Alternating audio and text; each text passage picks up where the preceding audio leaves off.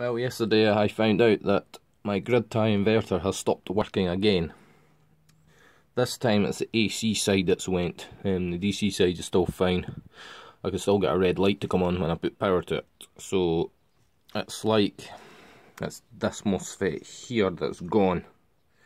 I was measuring it with the continuity function on my multimeter, and it was coming up as just a short circuit across all legs on it. So that MOSFET is shot. It will have to be taken out and replaced. I've actually replaced AC side FETs on this before. I replaced 2 of them, if I remember correctly. I didn't replace the whole lot. So maybe it's one of the old ones that's left that has finally given up. So I'll get it all desoldered, and I'll try and remember what the part number is, and then I'll get more ordered. The failed MOSFET is an F30N60E, and I think the ones that I bought were the one that's still working anyway is F30NM60ND. So F30NM60ND is the ones that are working, and there'll be another one of the F30N60E that will be working, but I'm just going to replace both of them, so they should all be the same. So I will get 2 of those ordered, and then I'll be back when I get them replaced and then the whole thing tested. Okay, so the 2 MOSFETs you see there in the middle, they're the ones that I had replaced previously when the AC side had failed. They're the F30NM60ND, and the original ones are the F30N60E. So I've placed the order, and it wasn't cheap, I'll tell you that, and I'm just waiting for them to arrive.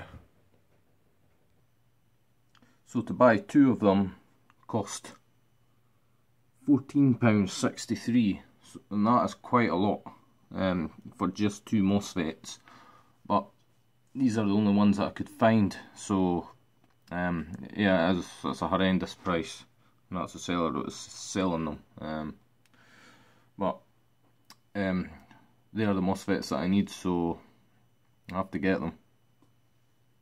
So today the 2 replacement F30NM60ND MOSFETs for the grid tie inverter arrived, and in good time too, so wouldn't expect anything less considering the amount of money I paid for them, for just 2 MOSFETs.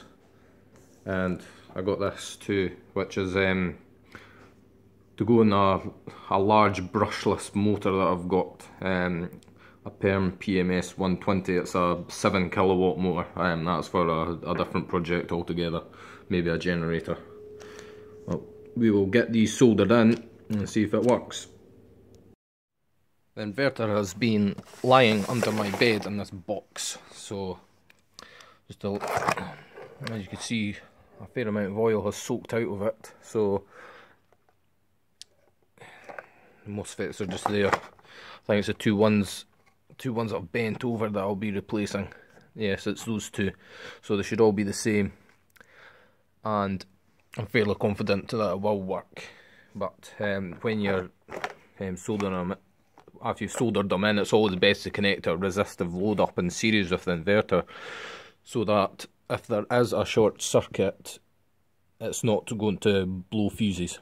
So that's a good practice to follow. Right, okay, so what we've got going on here is got the AC side connected up. What I'm going to do is I'm going to connect my heat gun across the fuse in this plug which goes to the inverter. If the heat gun comes on, that means that there's still a short circuit on the AC side and there's still a fault.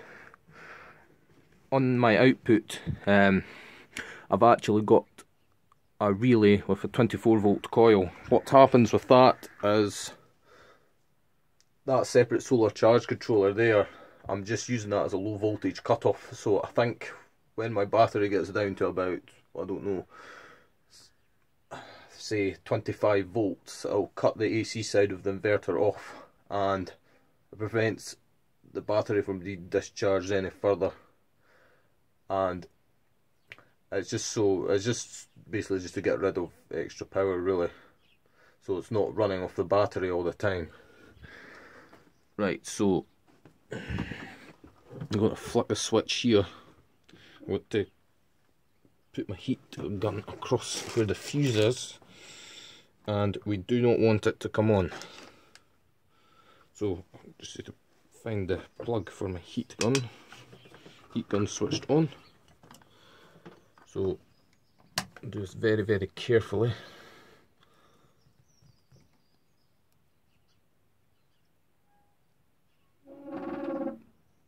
Very slight, very tiny little spark, so that's normal. The heat gun and everything came on, so I could say thus far that the fault seems fixed, but I'll still have to power it up and do a proper test. So I just ran in the house to get a fuse. I did have a 3 amp fuse in it. I'll put a 5 amp one in. That should do. I don't like the idea of putting a 13 amp fuse in it, because when I first got it, that's what it had, and I think that's just a bit stupid, because the inverter itself, I don't know, it's only 500 watts, so I'm talking about maybe not even 2 amps maximum output current. Right then, DC side is connected, red light is on. I'm going to now apply power on the AC side.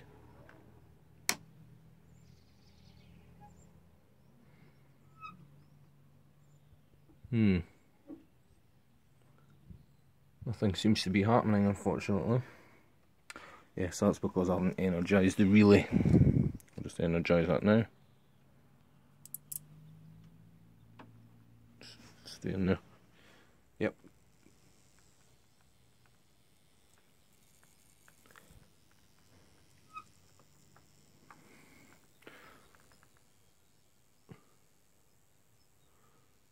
I'll just run it at quite low power because there's no heat sink on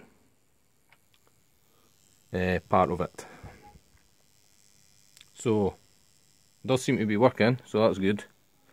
I have added a modification. There was actually a little trim pot inside up there, and I've extended it, and it turns out that that can let you adjust the power that it pulls.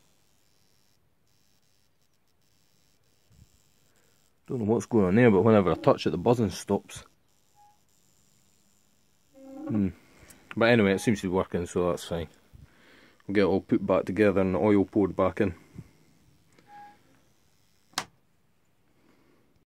Right, so we have it connected up now, and it seems to be working. So if I turn up the power, this is input to power here. I want to get to max out pretty much, just for a test.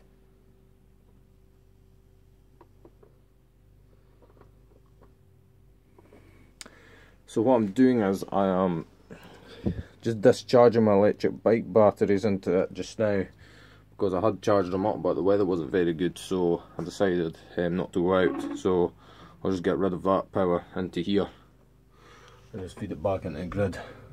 I charged it off solar the other day there, so that's not too bad.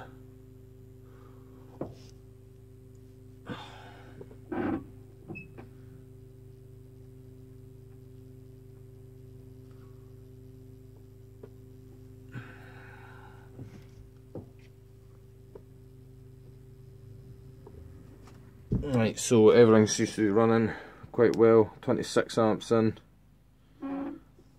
And we've got 530, yeah, about 500 or so watts coming out, so it seems to be holding power quite well.